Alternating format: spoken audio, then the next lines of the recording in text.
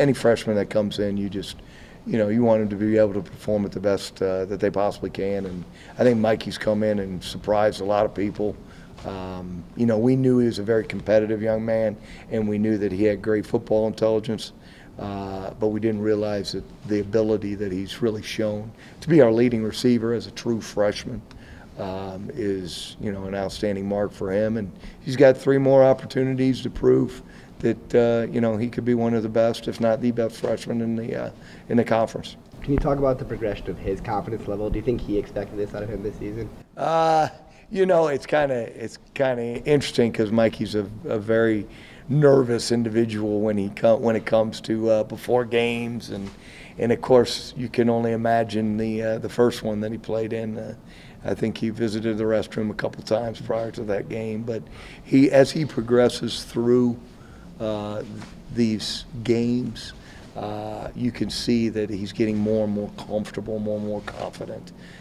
He was a little nervous last week, there's no question about it, but you see him maturing as he gets more and more reps. When you recruit a kid like that, you start looking at where he comes from and what his work habits have become. So everything he's accomplished so far is really not a surprise because he's a football junkie. He came in early and benefited from being here in spring ball, learned the offense, worked hard, and is reaping I guess you can say the rewards of his work. So, we're happy for him, but we still got a long way to go. Can you compare the expectations you guys had for him coming into the season versus what you expect out of Mikey now? Well, the thing about it is that when we were recruiting him, we knew that we would either be playing against him and he'd be catching 300 passes, or he'd be playing for us and catching 300 passes.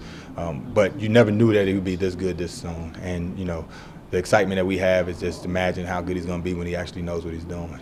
Every game, every practice, he's like a veteran out there, really mature kid.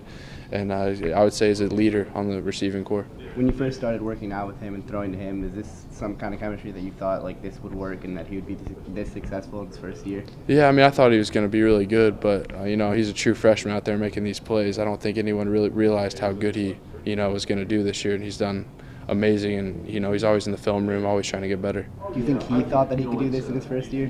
I'm sorry, what did you say? Do you think he thought that he could do this in his first year? Yeah, I think so. He's a confident kid, and the way he works, no limitations with him. When did you find out, and kind of take me through your emotion when you did find out?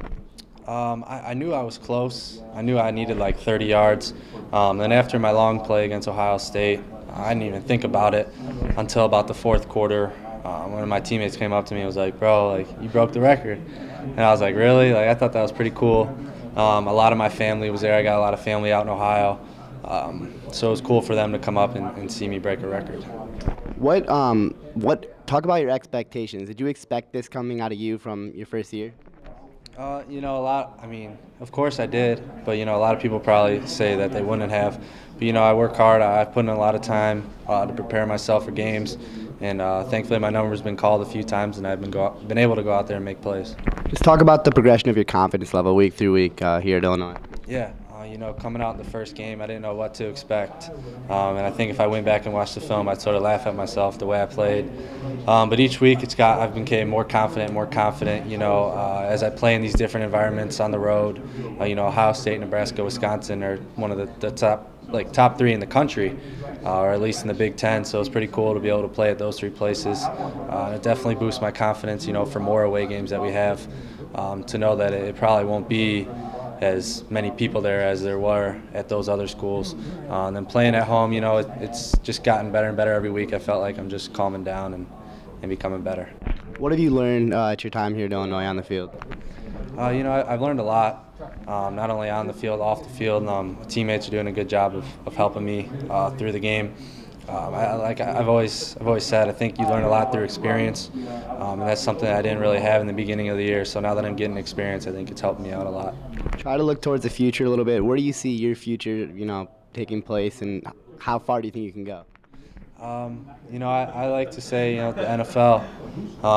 That's been a dream of mine since I was young. But you got a lot of people telling you can't do something. You really want to go out there and do it. So in 10 years from now, I see myself in the NFL.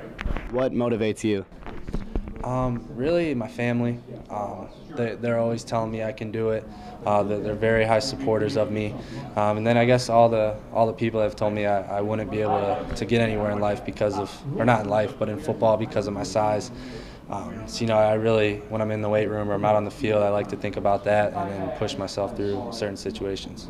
Some legends are told, some turn to dust or to gold, but you will.